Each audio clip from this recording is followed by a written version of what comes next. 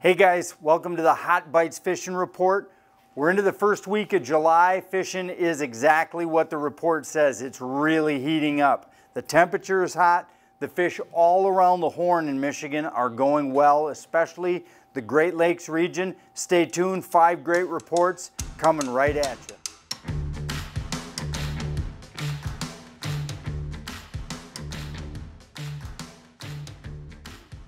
So hey, first stop of the day is Lake Erie, and it's kind of like Lake Erie all the way through to the Central Basin because we've got hot bites coming from Captain Kelly Schmidt at Eriegardless out of Port Clinton. He says they're getting limits of fish, fast limits of fish, pulling Trip Z's 30 and 40 jets and mini spoons, Dreamweaver mini spoons, doing really well, catching, like I say, fast limits of fish. If you're looking for an awesome charter or you're looking to just take your boat somewhere where you got guaranteed fish, the area all around Kelly's Island and Kelly's Island even now to the east out in front of Huron is really producing lots of nice fish off that little drop edge from 40 to 50 feet. As it gets deeper going east there from Kelly Island, there's just a lot of fish in that range and in that region. And they're really easy to catch. They're basically 10 to 20 down, which makes them really accessible. And you can catch them, like I say, on anything from bandits, but the hot bait has been the jets and the spoons, going about 2.5 miles an hour. So if you keep going east of there, you're gonna bump into Captain Gary Zartan Blue Dolphin Walleye charters out of Lorain. Same situation. He's pounding on really nice average quality fish. 2.5 to 4 pound fish are really normal there, getting lots of bigger fish, 5s and 6s. And if you want the biggest fish right now going on, run all the way to Ashtabula, visit with my friend Chris Hoops from HL&S Hook, Line, and Sinker Charters right out of Ashtabula, and they are on really nice fish. A lot of 4 to 6 pound fish, the occasional 8 and 9 pounder as well. Of course, it's deeper water out in front of Ashtabula, but that whole stretch of Lake Erie, the whole Ohio pull basically, from the Michigan line all the way now, you've got fish scattered all over the place. Very easy to catch depths, not too deep in the water column, catching them on a mix of spoons, mix of bandits, mix of, as you get deeper over from Lorain out towards Ashtabula, you're going to go ahead and use a lot more dipsies and bigger spoons, Dreamweaver Super Slims, a lot of brightly colored stuff. But get out to Lake Erie. It is absolute midsummer hot bite going on the whole Lake Erie, Ohio shoreline right now. Here's our HB TS-100. This is our hybrid tube style rod holder right here. Oval base on it, all aluminum base. We incorporated in for 2020, just like our cradle, our new hybrid series we're doing. So all heavy duty molded tube. Our squeeze button adjustability right here on the side. We just squeeze this in, adjust it up and down to our different positions, and we can bring it right back inside the boat. Just kind of showing you how it works there. And then give you a lot of different fishing positions out of it, stand it straight up and down. And then on our hybrid cradle and tube styles, our oval base still provides us the 45 degrees of rotation turning so we can fish in different locations out of there. So our HB TS-100, check it out at toTraxstech.com. So we're going to go back to Alpena. Alpena, Michigan is one of our go-to ports here in Michigan. It seems like Captain Steve Hubert and Chum Bucket Charters is always on fish.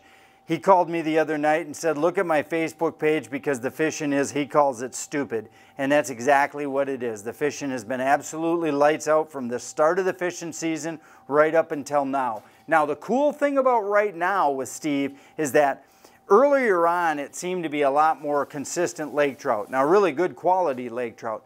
But in that last week or two, he has really seen a big uptick in silver. So he's catching a lot more steelhead and he's catching a lot more Atlantic salmon than he had been in previous trips. So now when you're going out with Steve, you're getting those 10, 12, 15 fish days, but you're getting kind of 5, 5, and 5. You're getting a mix of all of them and throwing the random bonus walleye into the mix as well. Now, Steve has got a few, let me grab them for you, a few suggestions here. Now, these are Dreamweaver Super Slims. Now, these are 3 of Steve's hottest baits. So if you're paying attention and you're going to fish Lakers, Steve is a huge believer in the Super Slims in these brightly colored, so we'll go through it. This is Captain Gary Michigan Doll.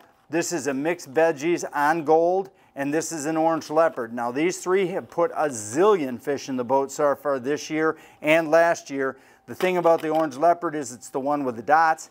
It's really been a lights out color for Steve, and he also seems to pick up, if you notice the common denominator here is the orange. It seems like up there in that Alpena region, if you got some orange on your lure, whether it's a silverback or a goldback, you can really do well catching fish. Now, if you're wondering how he's presenting his bait, fish are just a little bit deeper now, so it seems like the 125 to 200 leads, copper lines are producing more than the 75s. So it seems like the fish have settled down in the zone just a little bit. Of course, he's running high and low divers and riggers as well, and he's catching a lot of really good fish on those. But Steve will keep his baits up in the zone, trying for those silverfish and just taking the Lakers as they come. And that's another cool thing about Alpena. You can go that 2.5 to 2.7, which is silverfish speed, and get those Lakers to actually trigger at that speed. So it doesn't seem to hurt you. So if you're looking for a great charter, I don't even know if Steve's got any left this year. It's that good. You can check in with Steve at Chum Bucket Charters and head up to the port of Alpena. If he doesn't have anything left, he's usually pretty good about telling people what to do and generally where to go, and you can haul your boat up there and experience this great Alpena sunrise side fishing. You know, if you're an angler, you need space for all your stuff. I'm Captain Lance Valentine. Let me show you how the Polarcraft Kodiak gives you enough room to put everything you need for a great day of fishing. A huge rod locker to hold a bunch of rods with battery storage underneath for your front trolling motor. 2 sides of wing storage to put all your tackle boxes and all the stuff you need for fishing. And an in-floor spot to put wet storage. Anchors, ropes, drift socks, and everything you have to have a good day on the water. Hey, visit your local Polarcraft dealer and check out the Kodiak and all the really cool features. You're going to love what you see. So our next port has been just absolutely stellar all year long, and that's the Drummond Island Lower St. Mary's River. So basically from Detour to from Manistee to Detour to Drummond, that Lower St. Mary's, whether you leave up out of Sault Ste. Marie or whether you just stop and hole up in Drummond Island, which is an awesome experience, taking the ferry across, grabbing some rooms on Drummond Island and having that island feel. If you're looking for an awesome place to fish right now, it's going to be that Drummond Island area. So, hey, we've got walleyes going on in Detour on the gravel bars, and we also got a mixed bag fishery going on for casting for northern pike and smallmouth bass in the bays. Now, if you're looking to get the northern pike, you're going to be wanting to use, you know, regular bass spinner baits work really good.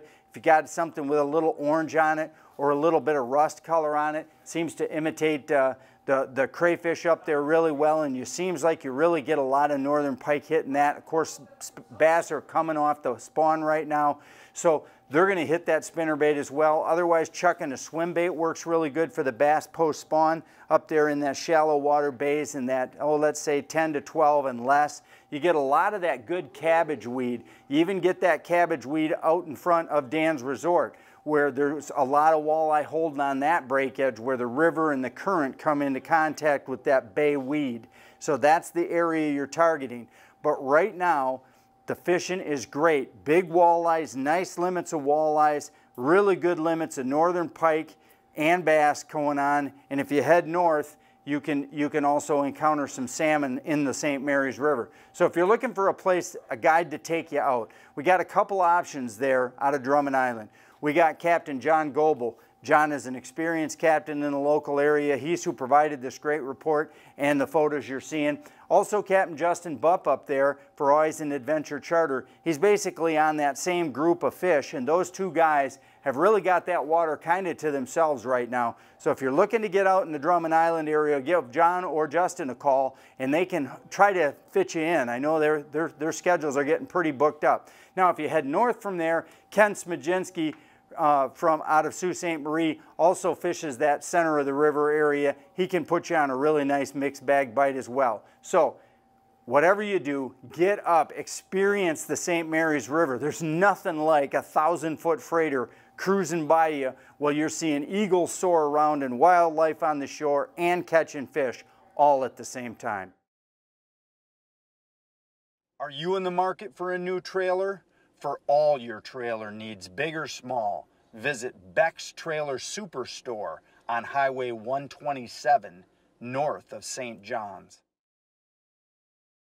So the next report is from an area that we really are finding out is a really good fishery. And you know, people don't talk about that Straits area, that Mackinaw Bridge Straits area as a fishing destination. Well, let me tell you what, we were up there earlier this year. We are going back next week, and we are hearing that the fishing for really good sized kings, also really nice Lakers and Atlantics are all going at the same time. And anytime you can put teens Lakers, teens Atlantics, and teen kings into the boat all on the same trip, let me tell you what, that's a good fishing spot. And that's what you're going to get out of the St. Ignace and the Mackinaw City area. And that's what we're kind of referring to. They're sandwiching what we call that Straits area. So how are they doing it? Well, they're catching them as you would with any presentation for salmon. Very traditional, just like you would on the west or east side of the state. They're running a mix of a couple of riggers,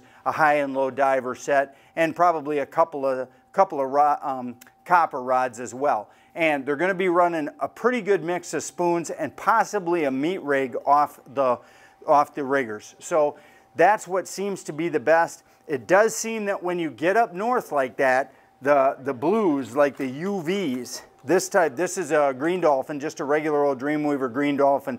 Now, whether it's the super slim, I think you could probably this time of year jump up to the standard size or even a magnum.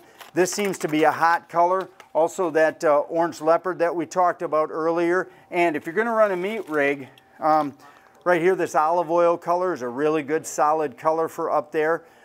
So yeah, I mean, just a standard meat rig, you know, you put the meat in, and Dreamweaver has these meat insert strips frozen. You can get those at pretty much any major tackle store. But meat rigs are going on the riggers and spin doctors. And if you're looking for a spin doctor color, I got a suggestion for you here. Right here we go. It is the Chrome Two-Face. And this with green dots has been a very effective spin doctor going on right now. So there's a few tips for that region. But whatever you do, whether you're basing below the bridge out of Mackinaw City, or you're going to go ahead and cross the bridge and base yourself out of the Eastern Upper Peninsula in St. Ignace, both and either one are worth a couple of days of your time. Now, if you're looking for a great charter captain experience up there, out of Mackinaw City, you got Captain John Roby, and out of and he's on Chase and Tail charters. And if you cross the bridge, get up into St. Ignace, you got Chris Becker and North Shore charters. Those two guys are decades-long experienced charter captains out of that region, and they can put you on the fish in quick order, and you'll have a great time. You know, so many times you go up to these tourist destinations and you look around and you're surrounded by water, and you fail to ever put two and two together that, just like in Ludington or Manistee, when you're surrounded by Great Lakes water, it's a pretty good idea to get a charter, get out there and see what it's like. And if you do it in the Straits area, you won't be disappointed. Hey, are you in the market for a small outdoor shed, carport, or small storage building? Visit my friends up at Midwest Steel Carports. They'll travel anywhere in the Lower Peninsula to install your shed or carport for you. Visit them online at MidwestSteelCarports.com. Hey, we're here in Manistee for our last report, and this last report I'm standing right here in the brand new digs of Tangled Tackle. That's right, Tangled Tackle has moved up the road. They're right now located directly across from Big Al's, and anybody who's from Manistee or goes through Manistee knows where Big Al's is. Well, now right across the street from them is Tangled Tackle, and Bud's got a really bigger space here. He's going to be able to serve customers better, and he's going to be able to have all the baits that you need for the great inland lake fishing as well as Great Lakes fishing and river fishing that you get here in the Manistee area. But let's talk about the fishing. You know, we got a hot board here that Bud has up, and he does a live video report every Sunday too. And he says right now the Lakers are 85 to 115. That's the depth that he's finding the Lakers on. Now, when you're doing Lakers, you're pretty much fishing the bottom, whether you're using a combination of riggers and high and low divers. That's basically the zone that the Lakers are in. They're biting really good on spin doctors and spoons. or spin doctors and flies, just pretty much anything. If you're down close to the bottom, you're going to do well. Now, if you're looking for silverfish specifically, 120 to 180 foot of water using either 8, 10, or 13 colors with spoons, or 300 coppers with spoons. Now the spoons, I grabbed anything green. Basically same thing as up north right now, anything green, whether it's a meat rig, whether it's your spin doctor. Now chromes have always been working well this year. So chrome, also the two-faced has been working well, got some strikes on that last week on the spin doctor. But basically greens and chromes have been the ticket right now for silverfish strikes. Meat rigs have been coming on. We've heard a lot of the charter captains saying that they're starting to put a lot more meat rigs down, and that means you might have to slow up just a titch. But you know, the silvers are still in that 2.3 to 2.7 range somewhere, and you know, they're going to get better. We're literally just scratching the front of the season right here. A lot of people say, geez, where are the kings? Let me tell you where the kings are. The kings are coming, because usually by the middle of July, the kings start to show up. By the end of July, they're hot and heavy, and they'll hang on all the way through until they make their runs up and they get past the pier heads and head on up into the rivers to spawn. So this is really just the start of the bigger fish season. So Manistee, get here. The town is open. It's lots of fun. Last week I heard through northern Michigan, and the UP was literally stupid with people. There was people everywhere having a great time. Hey, if you're going to go and you're going to move around, why not go to areas that are safe? Why not go to areas that don't offer any threats to you? Those are small northern Michigan communities. That's where that type of tourist opportunity is for you. And we tell you to get outside with your family or with friends, whether you're fishing, hiking, biking, you name it. The Great North and the state of Michigan is the place to be. Hey, thanks for joining us on this week's Hot Bites Fishing Report. Thanks for joining us every week. We're getting crazy numbers on our viewers, 25, 30,000 views a week. We really appreciate it. We're just getting ready to do some more filming here next week, probably for some Great Lakes fish. We've been waiting for the kings to start, and we're seeing just enough of it to start planning trips.